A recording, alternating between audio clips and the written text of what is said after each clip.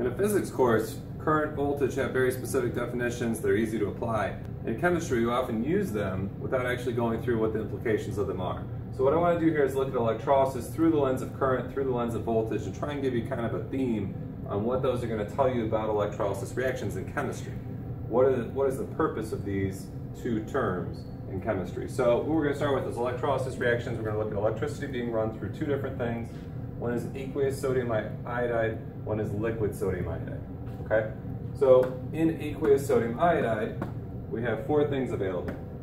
We have sodium ions, we have iodide ions, and we have water. Now the water can do two different things though, and so we're going to see those both in a little bit. That's different than running it through liquid sodium iodide. So you can actually melt salts. So if you melt salts, you'll have sodium cations and iodide anions that kind of break free from their bonds and are able to move around. There's no water present, so it changes the game a little bit.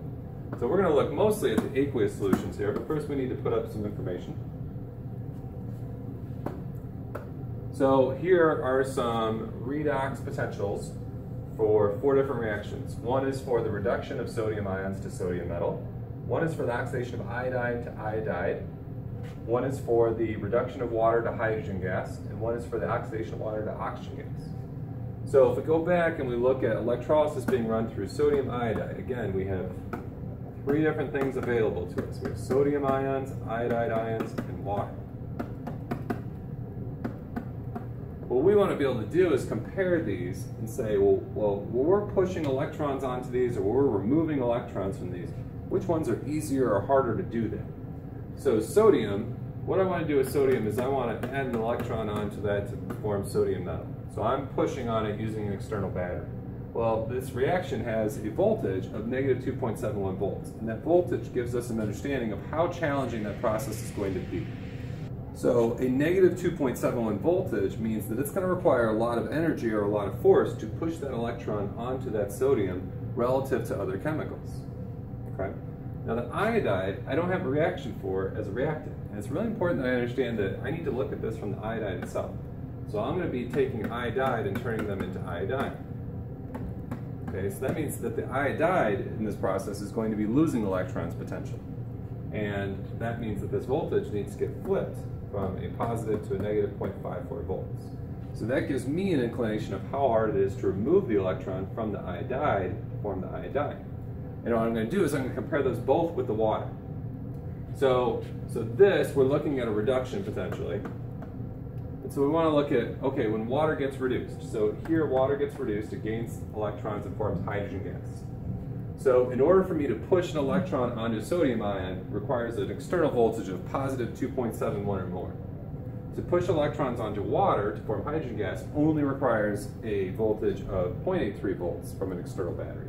So in other words, it's easier to push electrons onto the water than it is onto the sodium ions. So if you're running reactions where you have sodium ions in solution, you're not going to form the sodium metal. It is far preferential that you'll form hydrogen gas and hydroxide ions in the solution. So the voltage in this case gives us information about will something happen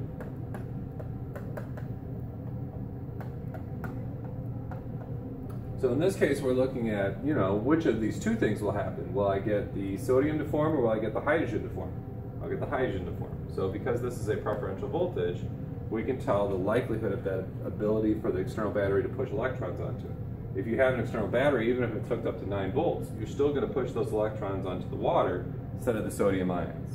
Okay. Now if we look at the other case, the oxidation, which one's easy to remove the electrons from? Because we need a kind of circuit to flow electricity through the whole thing. So the iodide losing electrons has a voltage of negative 0.54 volts. The water losing electrons has a voltage, I think this is flipped, this is supposed to be a negative here, sorry, has a voltage of negative 1.23 volts. So this one is easier to have happen than this one is. And so what will happen is we'll form iodine rather than forming oxygen gas. So when we have this setup here where we're running electricity through an aqueous solution of sodium iodide,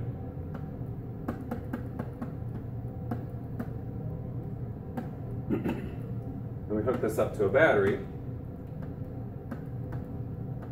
So here's our negative terminal, here's our positive terminal. Electrons are going to flow out of here. We're going to have reduction occur here. So here we're choosing between the sodium ions being reduced or the water being reduced. Here we're going to form hydrogen gas. We'll also form some hydroxide. At this one, this is where electrons need to come off of this from the solution somewhere so that we continue on the circuit back to the positive electrode. So there we're looking at iodide reacting, or we're looking at water reacting. Well, in this case, the iodide is going to form iodine. And we're going to start to see kind of a brownish, yellowish solution form around that electrode. Now, if we run electricity through liquid sodium iodide, that changes the game, because now I don't have these other two reactions to look at. Now I just have these two. So I need to supply enough voltage for this to occur and for this to occur. But once I reach that point, the reaction will happen. So if I put up a 1-volt battery, nothing's really going to happen. But if I put up, a 9-volt battery, then all of a sudden I'm going to form sodium metal at one end, and I'm going to form iodine solid at the other end. Now in order for that to happen, this would have to be molten. So this would have to be at a high temperature. And something to consider is, if you're producing sodium metal, which will probably be a liquid at a high temperature, then you're looking at a case where you have an extremely reactive substance forming at a really, really high temperature, so that needs to be isolated. So if you have that in just air, and you're forming hot sodium liquid, that's going to start to burn. And so you need to form that in a protected thing, like maybe put it under argon atmosphere or something like that, so that it's not actually reacting when that occurs. So voltage tells us whether or not something will happen. And we can use that to figure out, when we have competing processes, which one would occur. Now current tells us how much. How much will we make? So here we have a problem that's a coulometry problem. We have a certain amount of current running through a solution for 20 minutes. How much copper is made? So if we look up the reactions here, we have copper ions becoming copper with this voltage. And it's aqueous, so we could have the water gaining electrons from hydrogen gas. But we see here that the copper is preferential. It's easy to push electrons onto copper, much easier than it is to push them onto the water. So we're going to form the copper metal over the hydrogen gas. Now we're running 2.4 amps of current through 2 liters. These are distractors here, so we're going to start with our time here, and we're going to use our current later to figure out how much of this would form. We can work that out really quickly. So 20 minutes,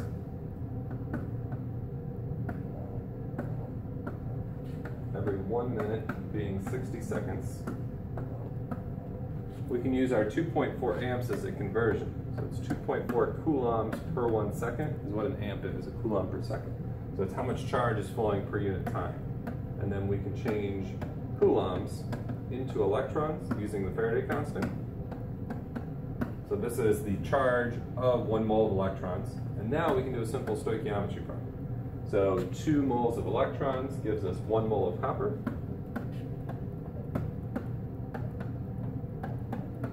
And finally we can go ahead and we can change moles of copper into grams using the molar mass.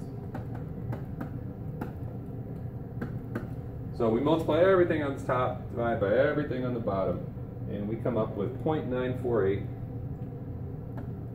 We're on to 0.95 grams of copper. So it looks like we should probably specify that with a little more certainty, but we'll assume it has more sig figs just for fun's sake. So current, if I were to increase the current, all of a sudden I were to do 5 coulombs per second, 5 amps. Or if I were to change the time, or I were to change the charge, any of those features would affect how much stuff I would produce. But really what current is about here is it's about how much electrons are you actually pushing. So voltage is kind of how much energy or how much force is required to cause something to happen. So that usually implicates on how much or will something happen. Whereas current is how much electrons. And so we get into how much product do you get. And that's kind of the big distinction between them. Now we're looking mostly at electrolysis here. So a lot of times that gets tricky when we go back and we start looking at galvanic cells. So here we have batteries. And then here in an electrolytic cell, we have something that's happening that's non-spontaneous, which means we have something, so we have a redox process that's happening from an external battery. And the external battery is causing that reaction to go. And so this is how strong of an external battery do I need for voltage, or how much current am I getting out of it? That makes a lot of sense. When we look at galvanic cells, it gets a little trickier. So here, we're always looking at a positive voltage because we're looking at something that will be a battery on its own volition. We don't have anything external causing this to happen. So we're looking at positive voltages if we're looking at any kind of functional galvanic cell. So in that case, usually we're looking at two possible reactions and we're looking at which one gives us the positive voltage, which one will cause it to work.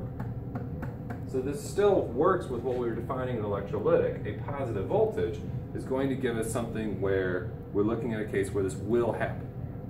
Okay, so again, voltage is, will it happen? If the voltage comes out to the negative, then that's not going to happen. Okay? Now the current in this case is something that we don't look at very much. Okay, so usually in chemistry we're not looking at how much current do we draw from a battery, or at least not at the introductory chemistry level. Maybe if you get into chemical engineering, that becomes more of a concern, and you need to look at, electrode size and things like that. But really, we're usually not concerned with how much current do we draw from our battery, because we're looking at the battery function usually, not looking at what we use it for. Okay, so if we were to look at the current, that would be tricky. We could again see how much could you kind of influence or cause with your battery.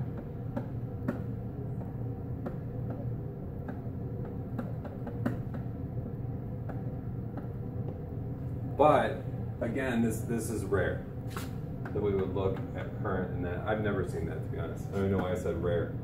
Okay, now if we're coming over to electrolytic, here we're looking at a voltage that's usually negative. Okay, so when we're looking at a voltage that's negative, we're looking at will it happen? And in the case of aqueous solutions, we're looking at which will happen. So usually here in aqueous solutions, we're looking at two different ions and comparing them to water. Are these easier to reduce, or are these easier to oxidize than water is? If not, then the water is going to react. If so, then the ions are going to react. And if they're really close, sometimes it can depend on concentration. Chloride turning into chlorine gas is highly concentration sensitive because it's right around the same voltage, negative voltage, as what water is. Okay? Now if we're looking at current,